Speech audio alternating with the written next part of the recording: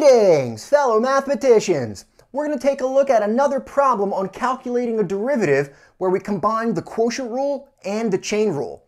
As it turns out, this is a really good problem because we're going to find there's a lot of work to simplify it.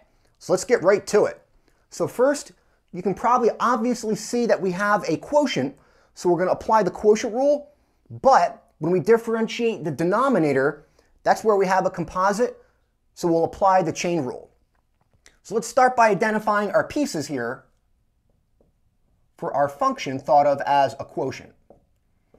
So f of x, the numerator, will be just x, and the denominator g of x, that'll be the square root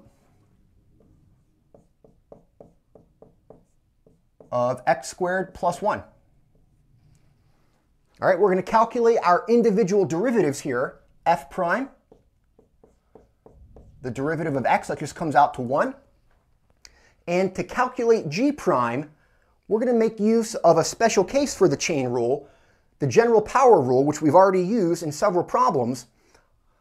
I'm going to rewrite this as x squared plus 1 to the power 1/2.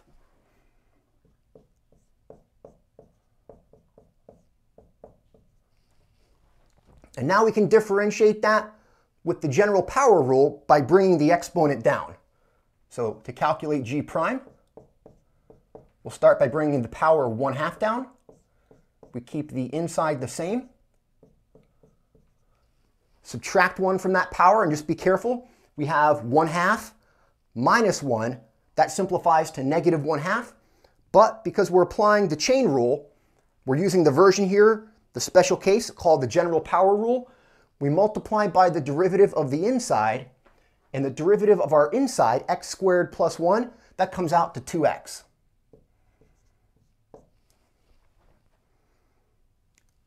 All right, now to make the rest of the work, combining the pieces back together according to the quotient rule, we're going to try to simplify all these pieces as much as possible. First, notice we have 1/2 times 2. Those factors cancel.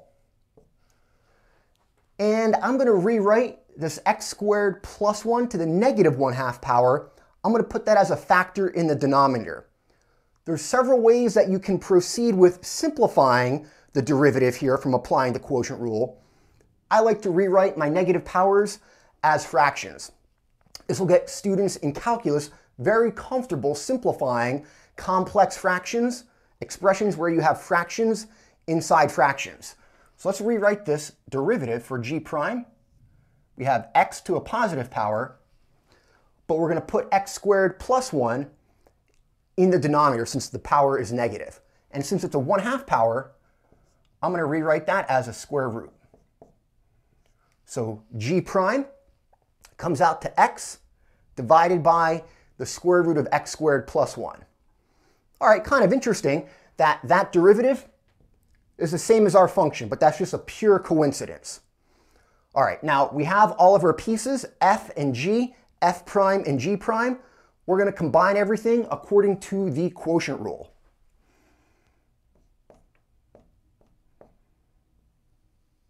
So we're going to take our time with that.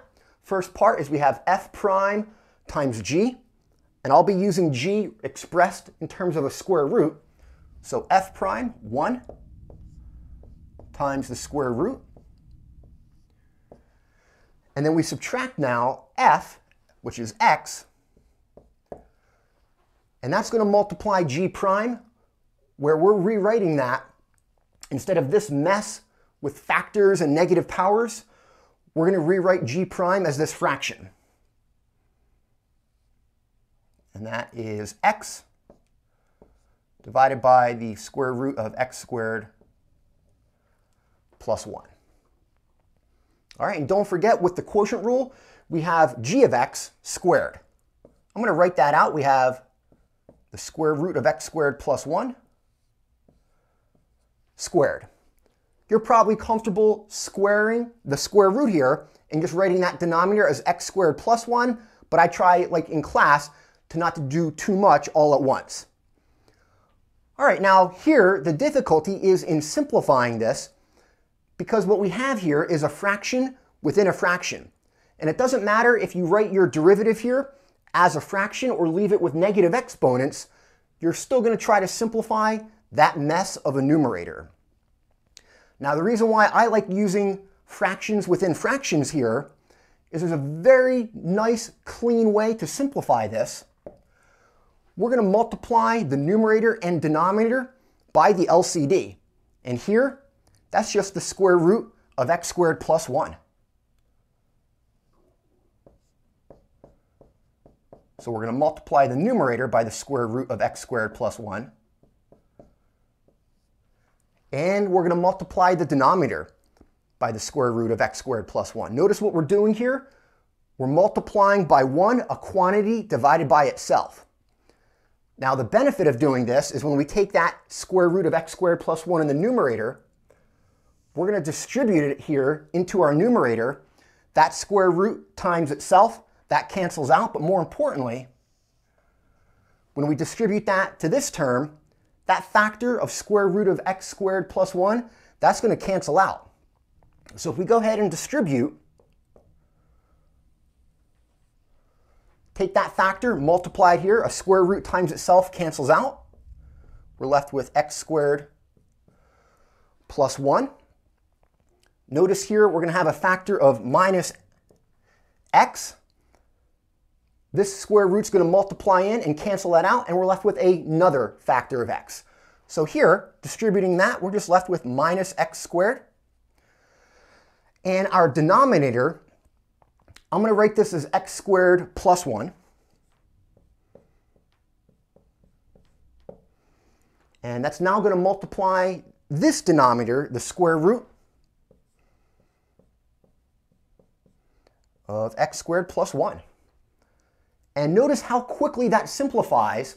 And again, if you write this as a fraction in the numerator there, giving you a complex fraction, this trick of multiplying the numerator and denominator by the LCD gets you to a simplified result where there's no fractions within fractions very quickly. And here, notice you can cancel out the x squareds, and what we're left with is in the numerator, we're left with 1, and we have in the denominator x squared plus 1 times the square root of x squared plus 1. And you can even simplify this further if we recognize we can think of the square root here as a 1/2 power. So this denominator is x squared plus 1 to the first power, and that's being multiplied by x squared plus 1 to the 1/2 power. Since we're multiplying the same bases, we can add the exponents, and 1 plus 1/2, that comes out to 3/2. So our final simplified answer for the derivative, we can write the numerator as 1, and our denominator, we can write that as x squared plus 1 to the 3/2 power. And there we go. Now this is again a really good problem. I always include this problem or something very similar to it in my calculus course, and usually on the first few exams. And the reason for that, it's a good problem involving the quotient rule and the chain rule. But more importantly, the work here, this is standard algebraic simplifications for what you'll be seeing in your calculus course in a few sections once you get through all your derivative rules. Hope you enjoyed this problem. I hope you learned a lot from it. If you did, support the channel, like and subscribe.